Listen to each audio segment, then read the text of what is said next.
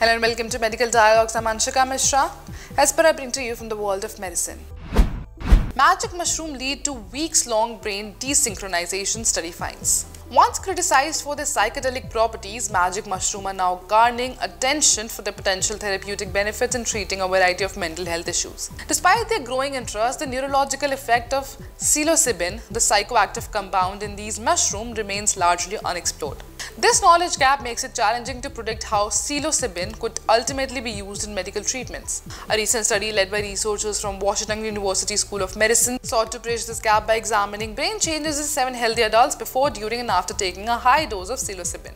The findings published in Nature identified disruptions in brain connectivity that persisted for weeks in some areas. The research aimed to understand how psilocybin's biochemical effect translate into large-scale behavioral changes that could either benefit or hinder individuals with different psychological needs. Psilocybin mimics serotonin affinity for the 5-HT2A receptor, leading to well-documented effects such as euphoria and altered perception of self, time, space, sound, and color.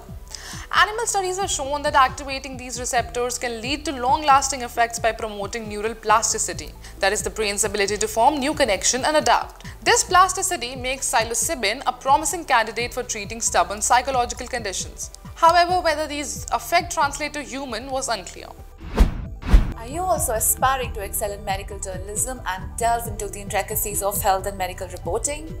Explore our comprehensive course on medical and health journalism available at the Medical Dialogues Academy. Learn from industry experts who possess in-depth knowledge and experience in this field. For further details, scan the QR code provided or access the link in the description box below.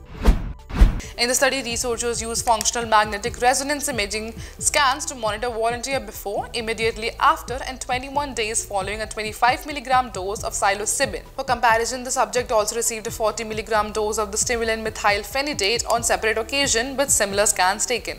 The results showed that significant disruption in functional connectivity across the brain's cortex after the psilocybin dose. Major changes were also observed in the default mode network, a group of brain region most active when the person is awake but not engaged in a specific task. Previous studies in rats suggested that psilocybin causes nerve cells to fall out of sync, temporarily raising the pattern that underlie our sense of self. Interestingly, performing a simple authoritative visual matching task during scans after the psilocybin dose seemed to stabilize the DMN, reducing disruption severity.